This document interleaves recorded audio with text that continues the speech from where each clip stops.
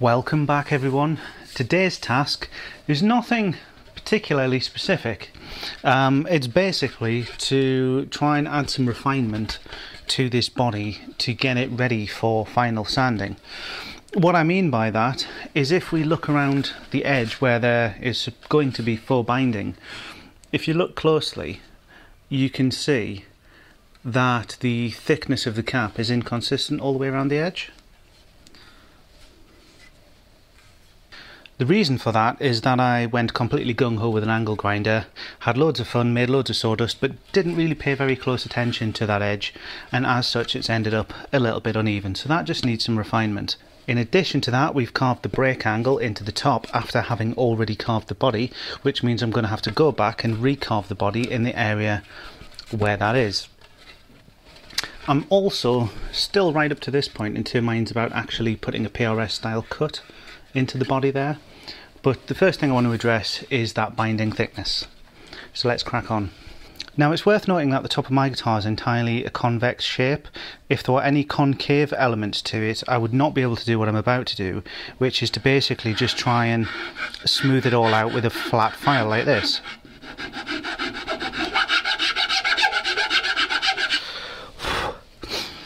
Had I planned ahead a little better, of course, what I could have done was actually put this all on a router table and make a little step in at exactly the same height all the way around, then it would have been much easier to carve to that. As it's turned out, on this occasion I'm having to do it by eye.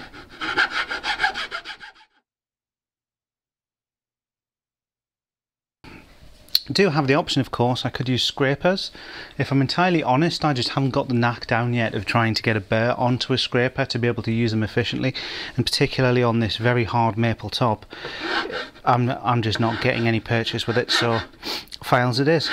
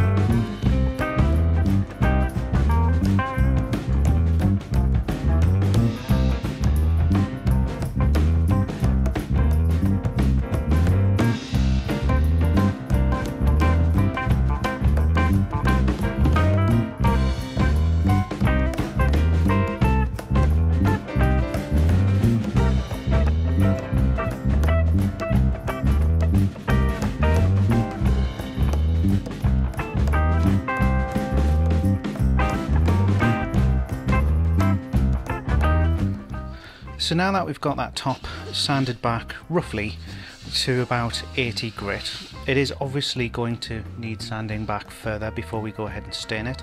Don't worry about these dark spots, by the way, that's just alcohol drying off. I couldn't resist giving it a rub down to see what it looked like. Before we go any further with the sanding on the front in preparation for finish, I want to give the back the same treatment. This wenge in particular is quite coarse in texture, so it can be difficult to get a smooth finish on it, but I'll do the best I can.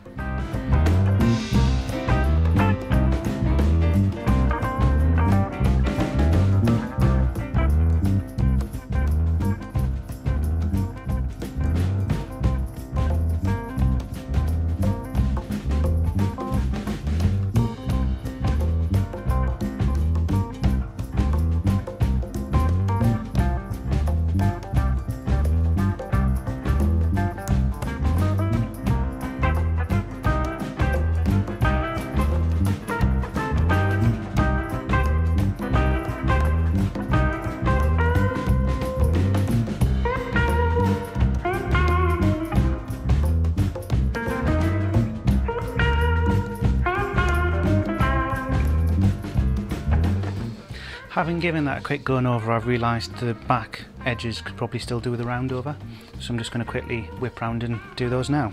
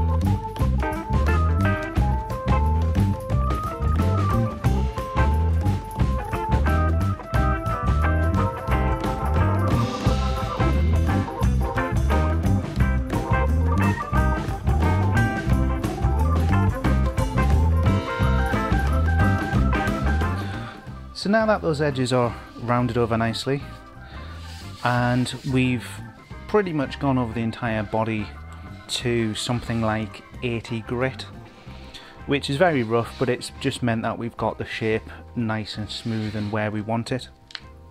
I've also, just off camera, gone round my F-holes and my switch cavities and all those kind of things, just to make sure any little scraggly bits are dealt with, and we're pretty much ready for final sanding.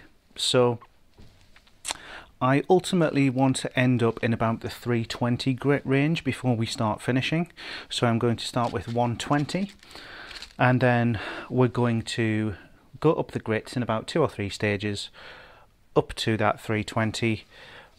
I'm just going to take my time. The only thing of note really is I'm going to try and avoid using sandpaper that's been used on one type of wood on the other type of wood, just because the colour difference is so great. The sawdust may discolour the surface on the maple. So, time to put some podcasts on and crack on, I think. So, not that you'll be able to tell on camera, I have actually already given the body a good going over with all the grits right the way up to 320, and in most places it's looking very good. However, having taken a break, cleaned it up, gone back, come back and looked at it in different light, of course I have missed little areas, and that's to be expected. It's always a good idea to take a break, look at it with a fresh pair of eyes in some different light, and you will probably find things. So I'm now going to go back and work on those problem areas.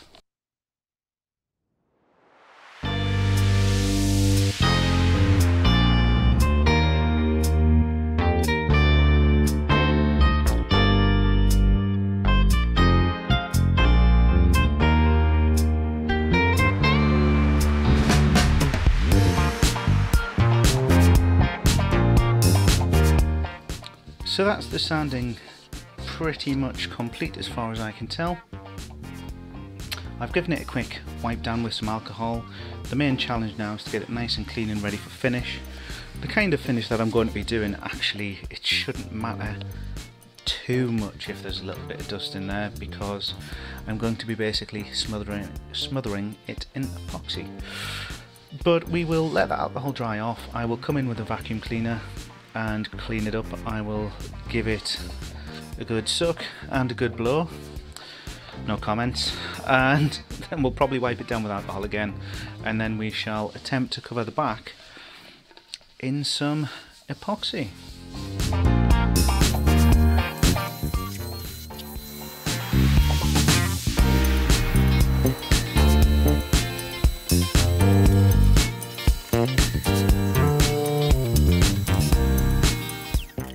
So the big time is rapidly approaching. We are almost ready for finish.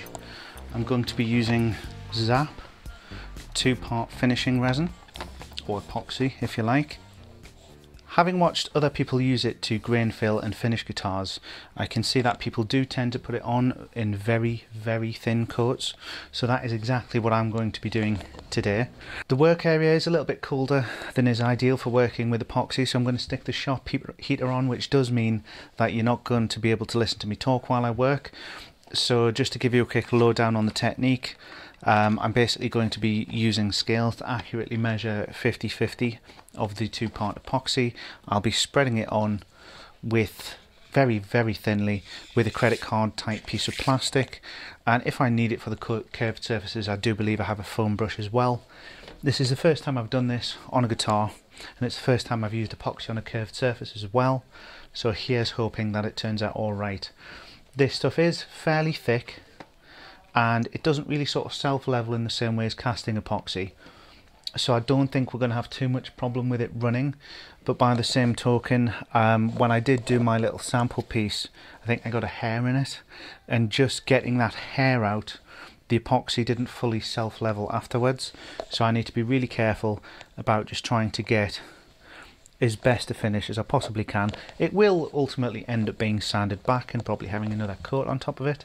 This stuff does blend with previous coats quite well. So yeah, we'll get the heater on, get everything warmed up, and then we're just going to have to go for it.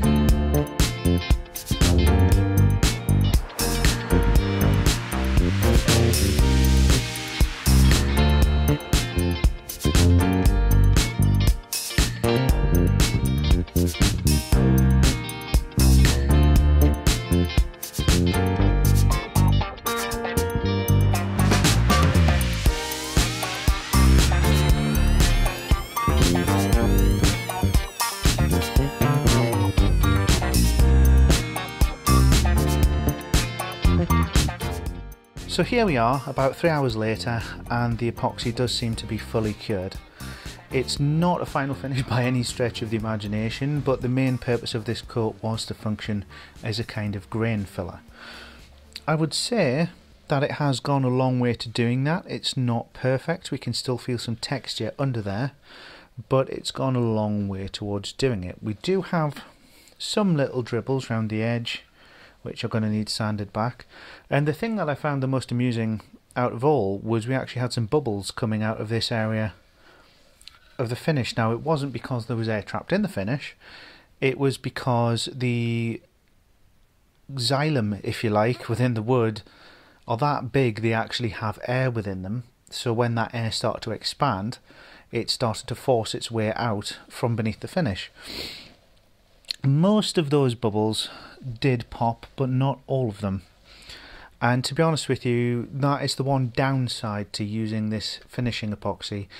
It's not as good as the casting epoxies at releasing air because it's thicker. So even when you get a bit of a heat gun on it, it doesn't necessarily release any trapped air. So now my task is to sand this back quite far, and then we're going to do another coat which I hope will serve to fully seal the thing, and then it may require another coat after that to get the final finish. Let's crack on with the sanding.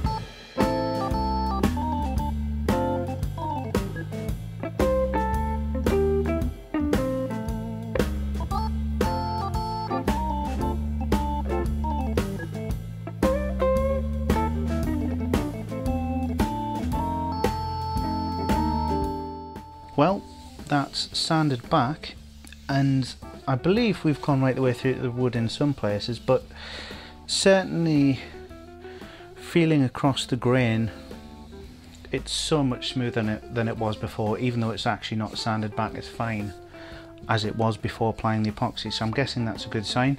I'm just going to keep everything crossed that this next coat should look a lot closer to a final finish. I think I'm going to make more use of these foam brushes around the sides, but as before I'm going to have to put the heater on, so wish me luck.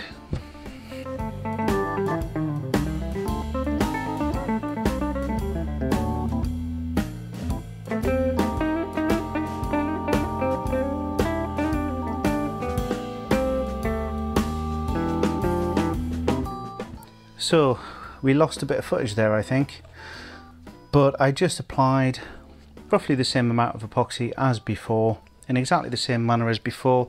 The only difference was I used a foam brush to get it over the corners and into all the curved bits this time, so I didn't have so much chance of things running. Having held it up close to the heat there for a little while and just let it do its thing, there is far less this time in the way of bubbles or anything like that. I can certainly tell that the texture of the finish is going to be, it's not going to be perfectly smooth like a leveling epoxy normally would be. It is definitely going to require wet sanding to get it nice and smooth, but we are definitely heading in the right direction. This coat is looking far better than the first coat. I don't think this is going to be the last coat. It's probably quite likely that I will try and build up another one on top of this one just to give it that extra thickness before I go ahead and start doing the wet sanding, etc. But it's looking alright. It's looking alright. So that is the second coat fully cured, and hopefully you can see if I tilt it back and forth in the light there, it's not perfectly smooth, not by a long shot. It will just take some sanding to get that nice and level. Because I'm not too experienced in the old sanding, I would probably like at least one more coat of epoxy on there before I go and try and sand back the worst of that. Otherwise I probably run a bit of a risk of sanding through. So even though that coat is probably about the right thickness now that we would want for a finish. Definitely going to have at least one more coat on there. Before I do though, let me just draw your attention to this faux binding area. Now I know it's normal for the epoxy, which I intentionally smeared over that area to make the wood look a little bit darker, perhaps a little bit more antique-y, but looking closely, I don't know if you'll be able to tell on camera, but some of those areas look way darker in comparison to some of the lighter areas on the maple there. And I think what's actually happened is we've ended up with some dust contamination. When I've brushed it on, it's actually got some of that wenge dust into the epoxy, and that's just darkened the finish ever so slightly. I was already contemplating how I was going to go about applying the last coats of finish versus staining the top, and I'm thinking that at this stage I'm going to want to sand that back before I do anything else and risk further contamination. If I do it correctly, I should hopefully be able to get it so that the maple is exposed while the wenge remains fully sealed, so that we don't have any more issues with that cross-contamination.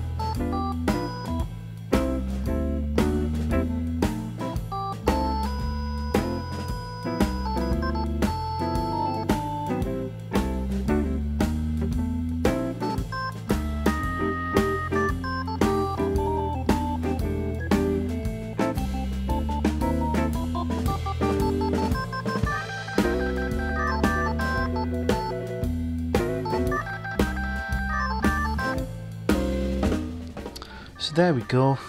I've done the best I can to sand all that back. You probably saw in the footage I actually found it better to use a scraper or a scalpel blade to get the worst of that, and then just use sandpaper to finish it. But that has been done. It did occur to me though that if anything goes wrong with the staining process and I need to attack the binding with some sandpaper, it might not actually be best to have the sides covered in that epoxy, because it's just going to be a bit of a nightmare sanding it all back again. So I think I'm actually going to stop at this stage and consider staining the top, and then we will do the final coat all in one go. That seems like a good point to leave it tonight. If you want to watch me stain the thing and put a final coat of epoxy on, then join me next time. Goodbye.